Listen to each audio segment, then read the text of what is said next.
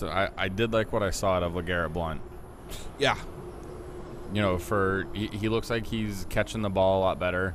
You know, he's still not where the Bucs would probably like him as far as picking up the blitzes. And if he can learn how to pick up a blitz and see all that happening in front of him. Well, if he could learn to just run instead of dancing in the backfield.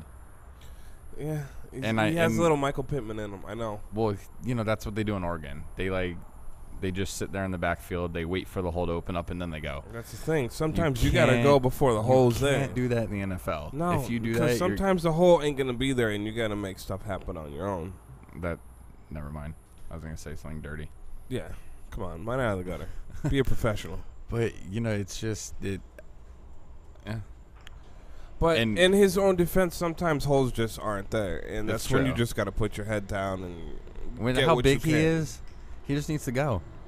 Yeah, there should be no shuffling, pussyfooting, tap dancing. Was it a screenplay he had where he ran for like 40 yards after he caught the ball? Yeah. He's very quick for being as huge as he is. Oh, yeah. I mean, we knew that last year. But I saw it again. I'm just like, wow, that boy can run. Yeah, I mean, I think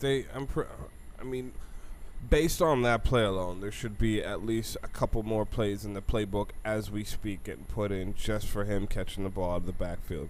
He's got good hands. He had good hands back in Oregon. I mean, shit, he's the size of a damn receiver.